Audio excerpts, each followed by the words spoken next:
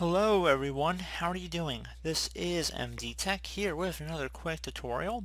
In today's tutorial I'm going to show you guys how to partition a hard drive in Windows 10.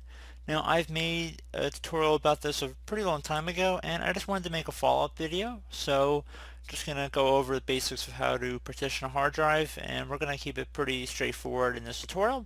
And we're going to go ahead and jump right into it and start by opening up the start menu. Just left on the start button one time and type in disk management.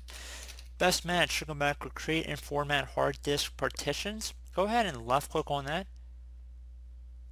Give it a moment here to launch the disk management window. So now you should see a list of all the disks that are installed in your computer.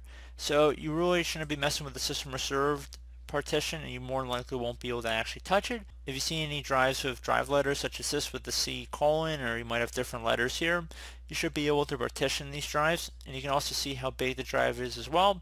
So 29.46 gigabytes, which is fairly small by today's contemporary standards of hard drive sizes.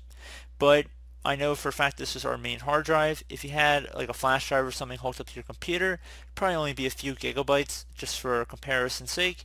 So once you know what drive you want to go partition, you want to right click on that and then select where it says shrink volume.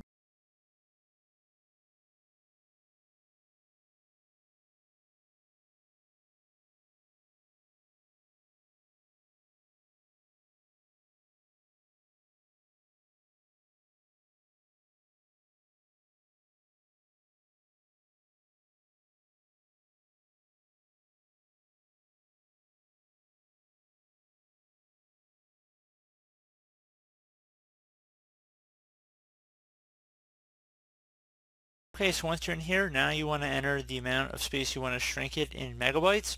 So keep in mind 1024 megabytes equals 1 gigabyte. So let's just shrink it 1 gigabyte here. So this will be the size of our new partition here. So once you decide on how large you want it to be in megabytes, just type it in here. Keep in mind 1024 megabytes equals 1 gigabyte. Once you're done with that, go ahead and left click on the shrink button.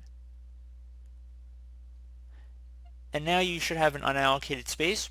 So we can see I created 100 megabytes for our new partition.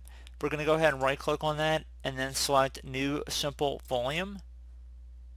Going to get a little pop-up here saying welcome to the new simple volume wizard. The wizard helps you create a simple volume on a disk. A simple volume can only be used on a single disk. To continue, click next. Left click on next. Select next again. The size, probably don't need to adjust it. It should just be the full size of the maximum disk that you've already allocated for it. Go ahead and select next again. At this point you can assign a drive letter, so anything that's not being currently used.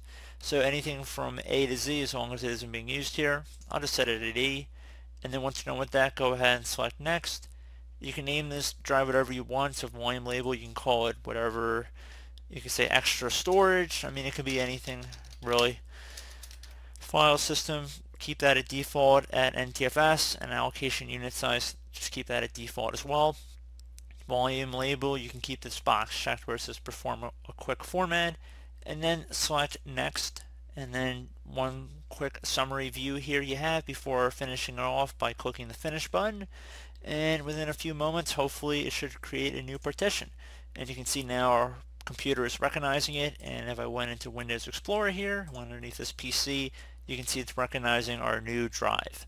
So pretty straightforward tutorial, guys, I like to think.